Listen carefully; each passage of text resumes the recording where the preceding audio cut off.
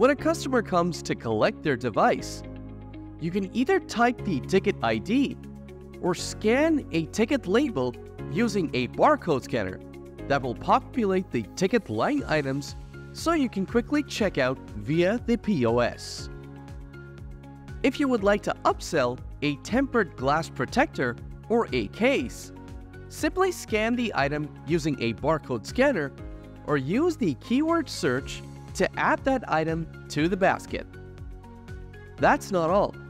You can also apply a line item discount as per your store policy.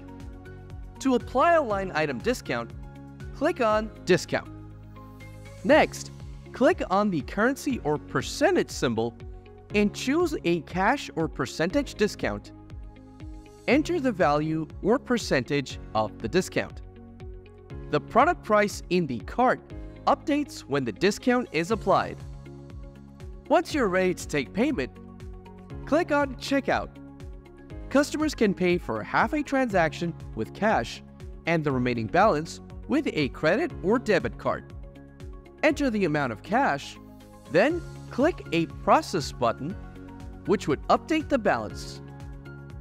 Then do the same for their credit card and click Confirm to create an invoice. You can then click on Print Thermal Receipt to print out a professional invoice with your store terms and conditions. If you would like to email your invoice, simply click on Email Invoice and follow the steps. And that's it, ladies and gentlemen. We hope you found this video useful. If you have any questions, please email them to us at support@repairdesk.co. Thanks for watching.